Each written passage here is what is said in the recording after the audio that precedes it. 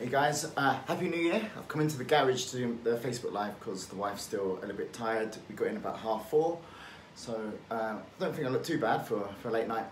I want to talk about New Year's resolutions, and there's a lot of stuff going on about people saying don't make them, people saying yeah, make New Year's resolutions, some people saying they're just goals. And for the first year in about 3 years, I've done some New Year's resolutions myself. Not for the fact that it's New Year, just for the fact that I like to plan things and do them in advance.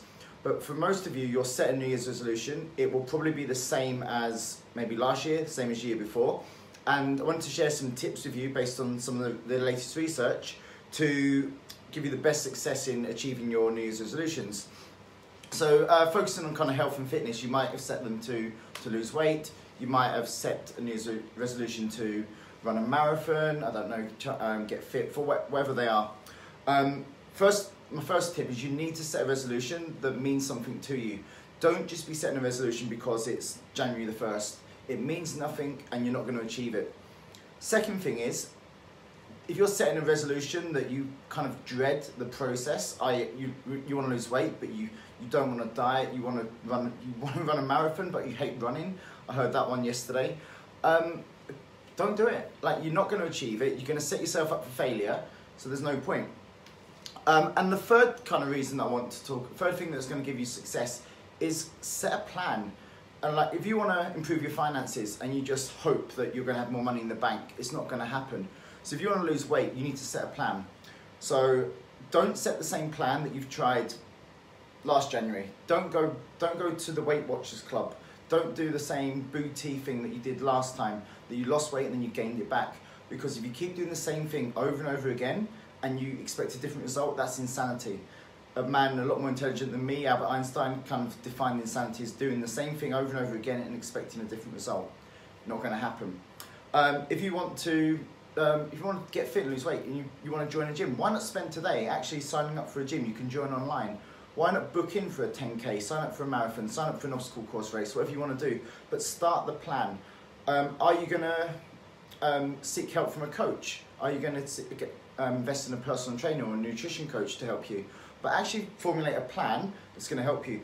I'd recommend writing down your New Year's resolutions and sticking them somewhere where you're going to get reminded of them. Because when you go back to work tomorrow, or you might be off till next Monday, you go back and your life starts taking over again, then your New Year's resolutions that you made yesterday, probably after a few drinks, you're going to forget them. So just to recap, if you make your New Year's resolutions and you have things you want to achieve this year, then make sure you want to achieve them for a reason that's personal to you. Make sure it's something that's important to you. Make sure you're going to enjoy the process and it's something you're going to have some fun whilst you're doing it. And make a plan. Write your goals down and stick to them and smash 2019. So onto my bullshit corner. So I'm going to name this. This is one of my presents to the wife. So on my weekly Facebook Lives, I want to talk about some nutrition or some fitness bullshit that kind of gets me annoyed. And for those that saw my picture earlier, this guy and it's not just him, but there's a new kind of MLM, multi-level marketing kind of weight loss product, and it's called Prove It, Keto OS. And basically this guy, he put the same picture, same before and after.